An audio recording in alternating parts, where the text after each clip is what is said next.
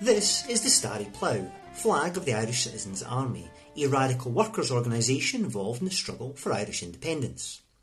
The flag's name comes from the constellation, otherwise called the Big Dipper in North America.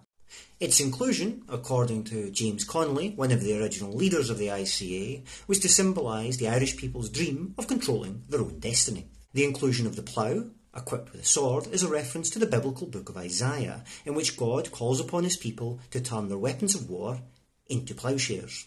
The ICA no longer exists, but the flag continues to be used by radical republican organisations all across the 32 counties of Ireland.